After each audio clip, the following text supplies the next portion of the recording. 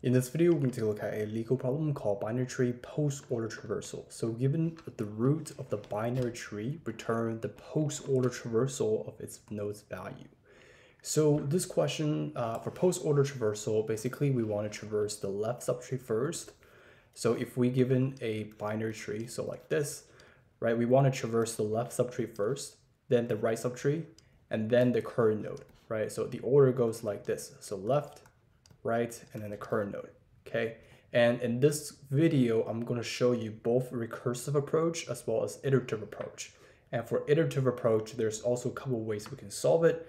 I'm going to show you the easy iterative approach, and then I'm going to show you kind of like a medium level iterative approach, as well as a little bit difficult level of iterative approach. And then basically for the recursive solution for this problem, basically what we're trying to do is we're trying to print the left subtree first, and then the right subtree first, then the current node, right? So the goal is we want to traverse this binary binary tree, and we add the node's value onto a list of integers and return that at the end, right? So you can see we have an example of this, right? This is our binary tree. So we're traversing the left subtree. In this case, the left subtree is null. Then we're traversing the right subtree. So now we have node 2. Node 2 also, we do the same thing. We traverse the left subtree first. So we have node 3. And we're traversing the right subtree, in this case, null. So in this case, we just visit the current node, which is 2, right? So in this case, we have 3, 2, and then we're going back to the parent stack, right? The parent or the root node. And then in this case, we just basically add the current node's value, which is node 1, onto the list, right? And at the end, we're basically returning that list. And you can see that if we have empty list or just tree is null, we basically have null, right? So to do this using a recursive approach, what's going to happen is we're just going to do this recursively, right? We do it at DFS, we pass in the root, and then what we're going to do is that we check to see if the current root is null. If it's null, we just return. We're done our searching, right? We're done our traversal. If in this case, if not, then what we're going to do is we're going to traverse the left side, right? And then traverse the right side.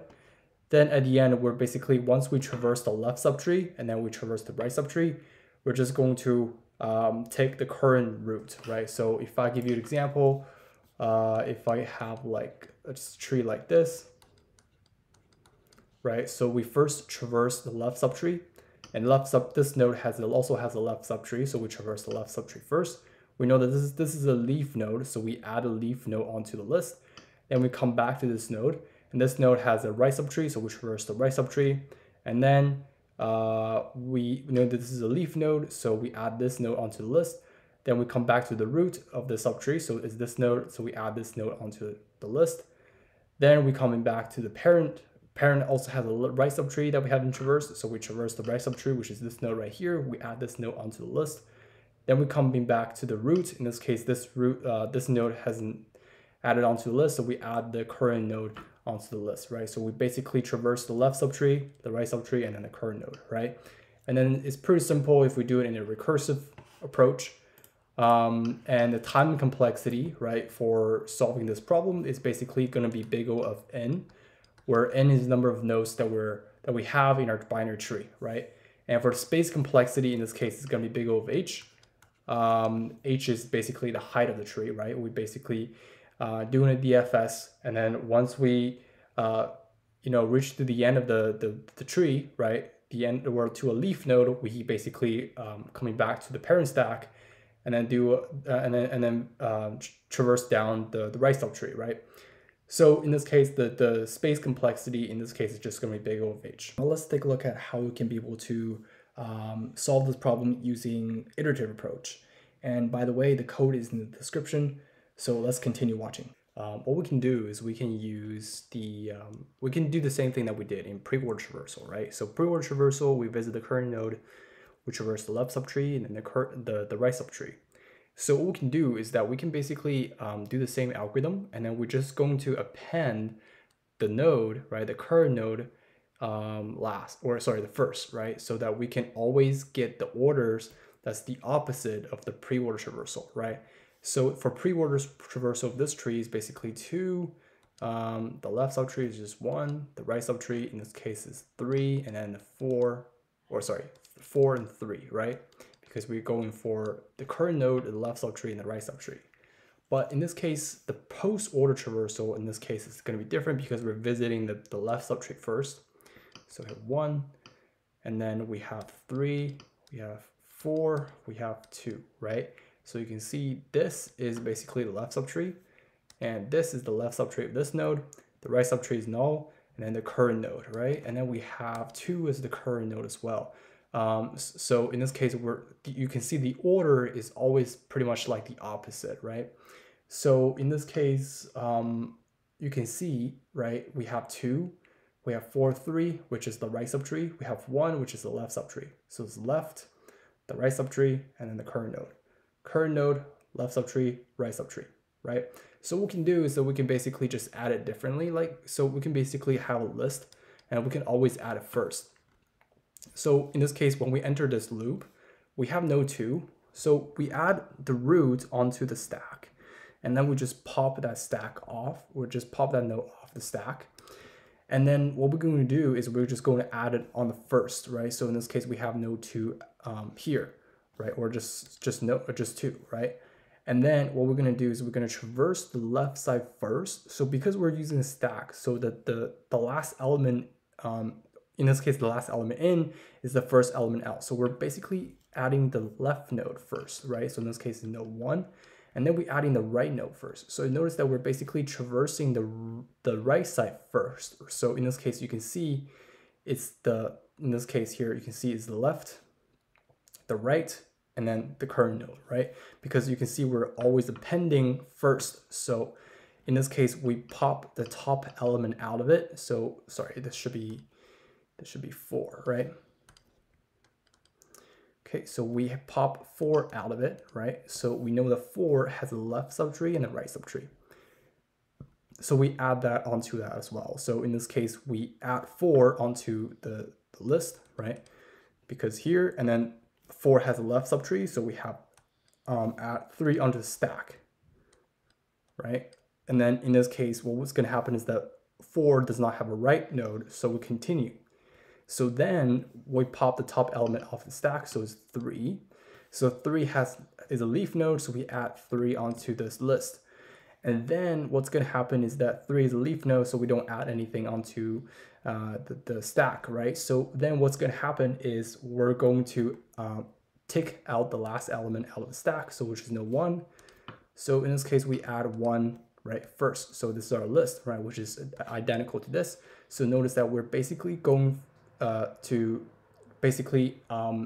go for the left sublist, right, or subtree, and then this is basically the right subtree, and this is the current node, right? So you can see that we're basically just going to put, or we're actually just going to visit the left subtree last, and the right subtree first, and then in this case we're always append that, right? We're doing the pre-order traversal algorithm, but we're just going to append first, right? So that we have the current node at the very, very last, and then the left subtree at the very, very beginning of the list, and then the right subtree after the left subtree, right?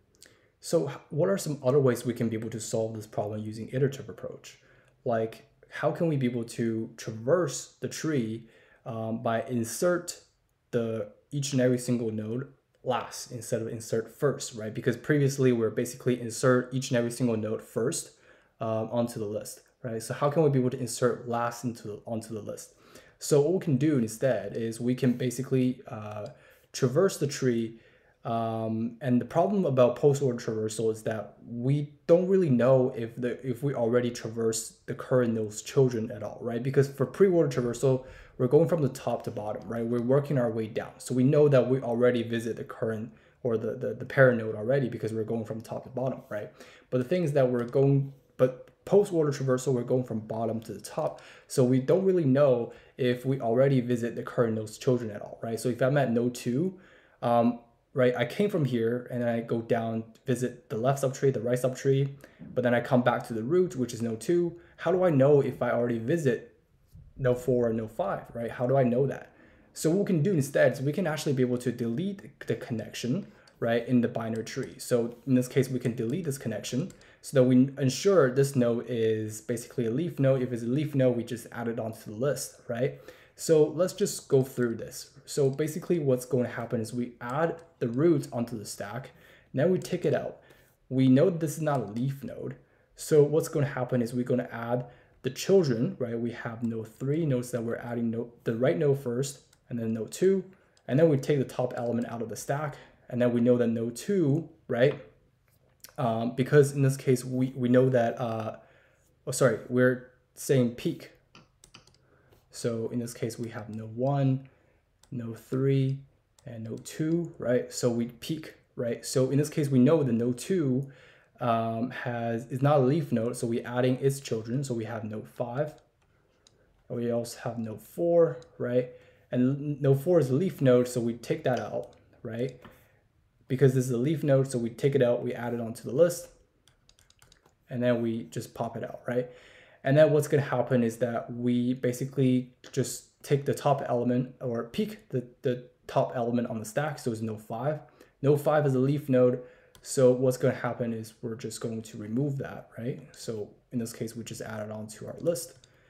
And then you can see that when we add the left and the right node, we're actually deleting the connection. So in this case, we're adding node 4 and node 5, we're deleting that connection. When we add node 2 and node 3, we're deleting that connection, right? So what's going to happen is that we're basically take the top element out because node 2 is now a leaf node. So in this case, we pop that out and then we add it onto the list. And then the next thing that we have here is node 3. Node 3, we basically is not a leaf node, so we add its children. In this case, we have node 6 added onto the stack, right? And we make sure we remove that connection.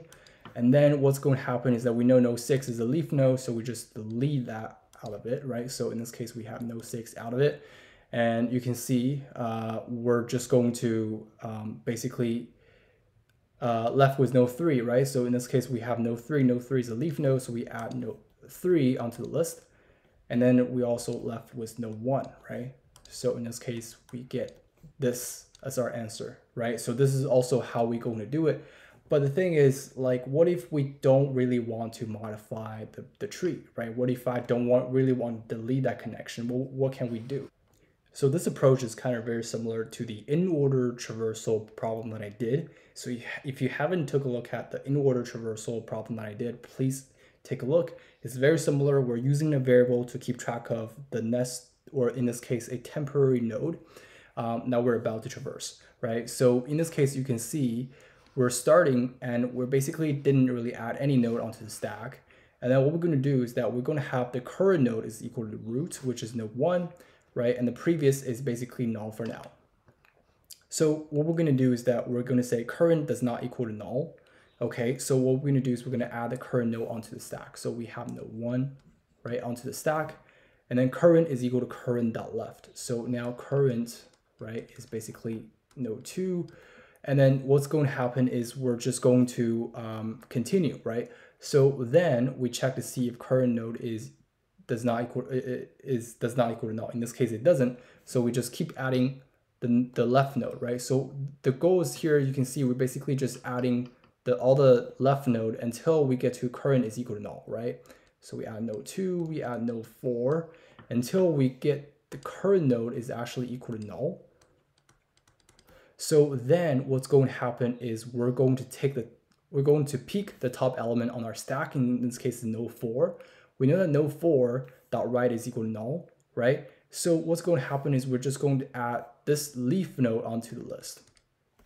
And then notice that what we're trying to do here is we're basically pop this node out of the stack.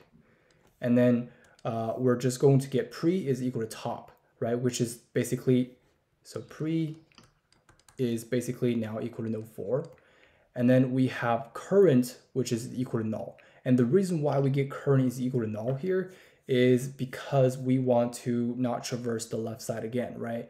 In this case, you can see we take the node 4 out, and then current is equal to null. So it will continue to go down this path, the else statement right here, right? So it will not go down. So notice that the if statement above this condition, right? Like if current does not equal to null, this condition will just keep trying going down, right? Keep trying going to the left side until we hit null, then we're just going to try to traverse the right side, right?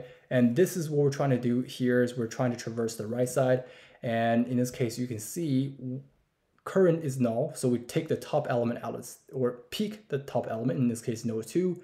Node 2.write is, in this case, is not null, right? So what's going to happen is we still have to traverse the right subtree. So then what's going to happen is we're going to get current is now equal to what? Equal to node 5, right?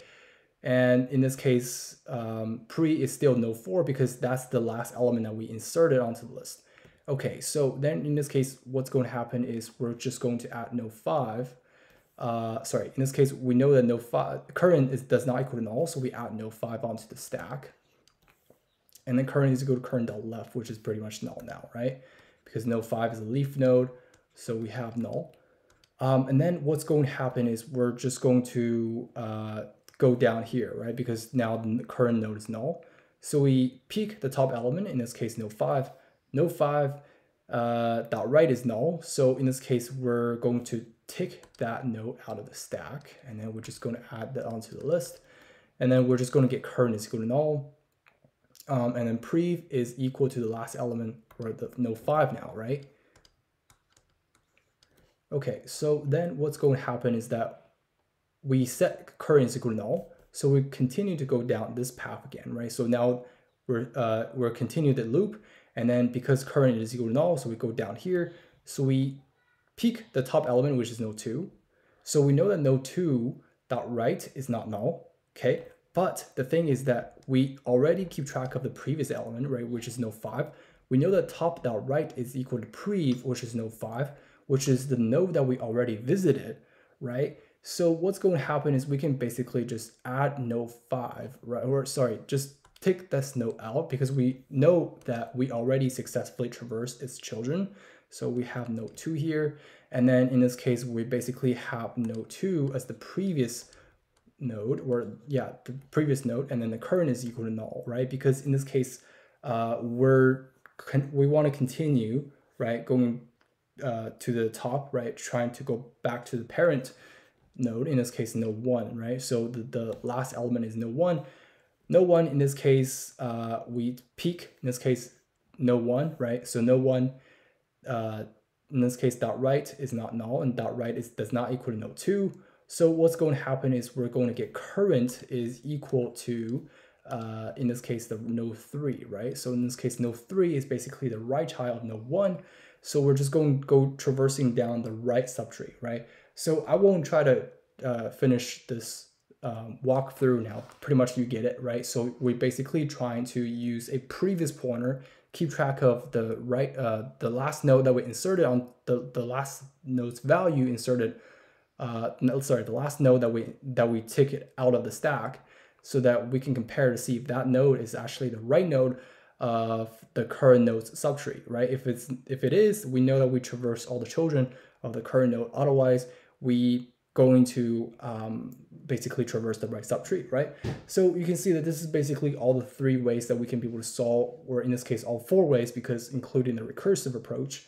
So these are all 4 ways we can be able to solve the post-order traversal. And you can see the space and time complexity are pretty much similar.